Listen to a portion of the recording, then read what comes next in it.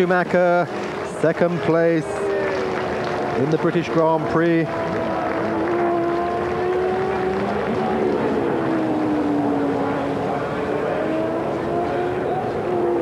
His second of the year, 2 third places. Taking past Phil Schumacher, congratulating Alain Prost, a man with whom he has no problems.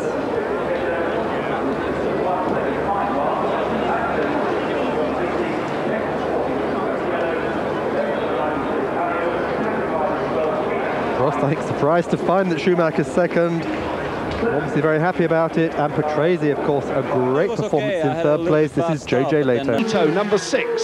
So the two Hondas are in 5th and 6th places, but race leader halfway around the first lap, and a dramatic start. Steeper, and that's Schwantz out, that's Doohan out. So Kevin Schwantz and Mike Doohan are out, and that looks as though that's young Barros.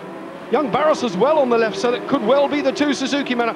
Mike Doohan limping with the already injured right leg. That's incredible. Mick Doohan, it was causing the problem. Unfortunately, he went in there too quick and he just ran in the back of him. So I'm sure it's from Mick Doohan. You'll see him coming down into the corner here now. And it's Mick Doohan, I think, that's out of control. This is the way I got it. He's lost the front end at this point, you'll see now. And he goes straight into the back of Barros and then into Kevin Schwantz. So Mick Doohan's just wiped out the Suzuki team. That is quite incredible. I'm sure he didn't mean to do that, but he just got in there too hot. Maybe with these carbon brakes, it just didn't stop.